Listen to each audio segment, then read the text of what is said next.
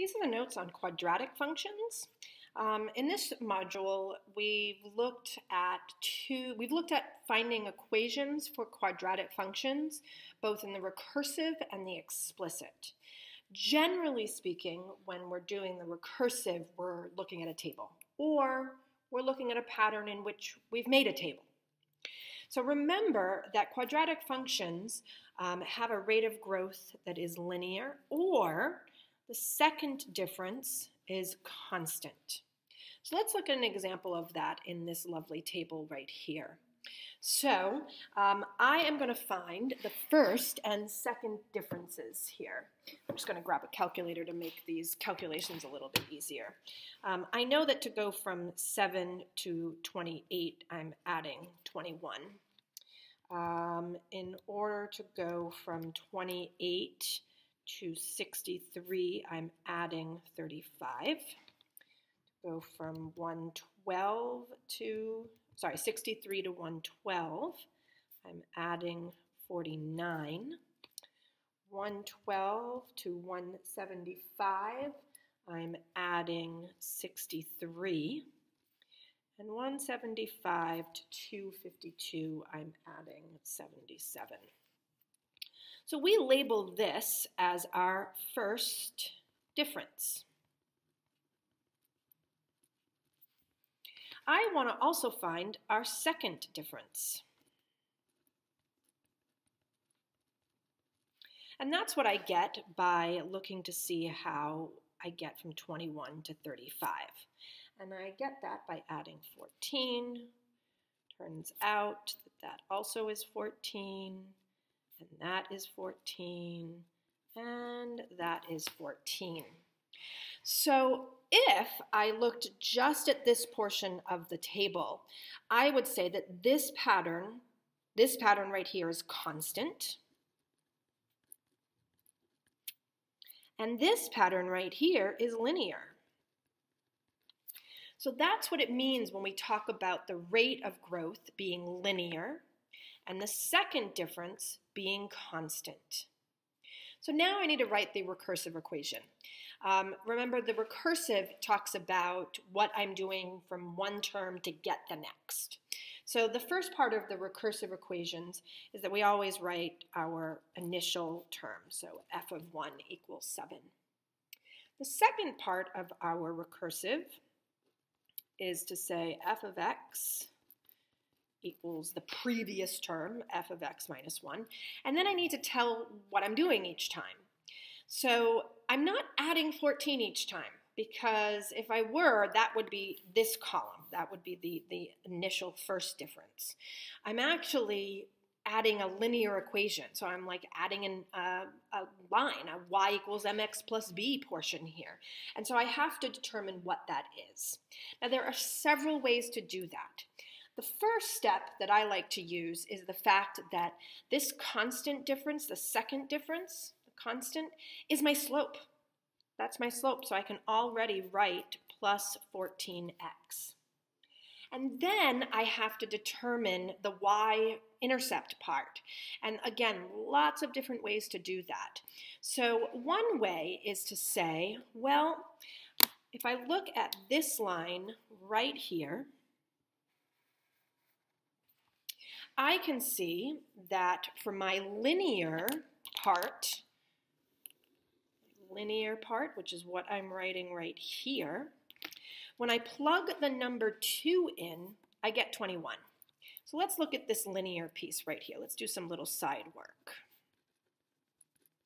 So I know that my equation, my linear piece, is an mx plus b. And in this case, I know my m, it's 14. And I'm really hoping to find my b. Well, when I look at this line here, I can see that if I plug in 2 for the linear portion, I should get to the answer being 21. That's what this means to be the linear portion. I'm looking at the linear, the first difference, and I'm finding that equation, the equation for this portion, the first difference. So it's almost as if I've covered up the part of the table that my goal in the end, and I'm now creating a new table where I'm looking at the pattern as if it's just a linear pattern. And then I can solve this. So I have 21 equals 28 plus b. I get negative 7 equals b, which means that that's my b. So again, this is mx plus b for the linear portion. So I'm now making an equation out here that is a linear equation, which is why I used a linear equation to find my b value. Let's look at a second example. Oh, sorry, let me go back really quickly. So your final answer here, the answer that you are going to write in order to get your full credit is this right here. However, showing this work is a great way to communicate to anyone who's reading your work that you really do understand what is happening in terms of this first difference being a linear relationship. Let's look at a second example. Again, we're still looking at a table. We're still talking about the recursive. So I can start right away by just saying, okay, I know that my first term, in this case, f of negative 1 equals negative 8. And I know the pattern here is always f of x equals f of x minus 1. My current term is my previous, and then I have to do something to that previous. So I'm going to again set this up where I have my first difference and my second difference. So to go from negative 8 to negative 9, I subtracted 1. Negative 9 to positive 8, I added 1. Negative 8 to negative 5, I added 3. Negative 5 to 0, I added 5. And 0 to 7, I added 7. So to get my second difference, I look at those two numbers, and I've added 2, added 2, added 2, added 2.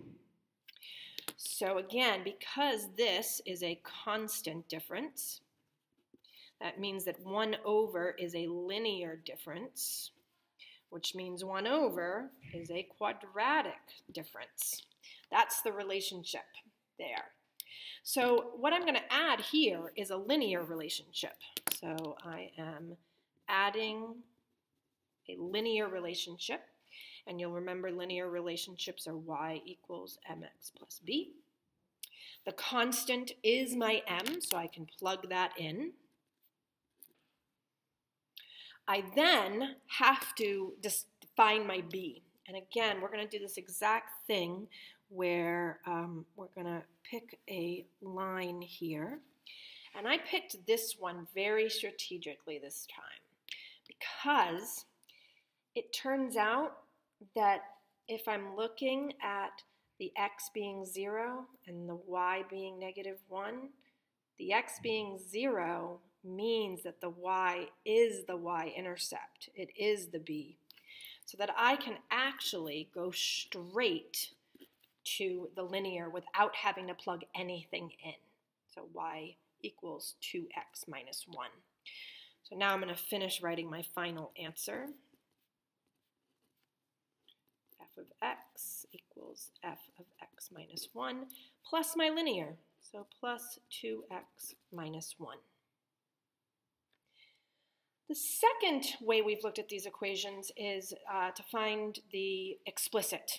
And when we've done that, at least in this chapter, we've really only looked at tile patterns. We haven't done the explicit from a table. And that will be what will be covered in this module. You won't come back and do the explicit for a table. So when I'm looking at a tile pattern, one really great strategy is to look at area and look at rectangles.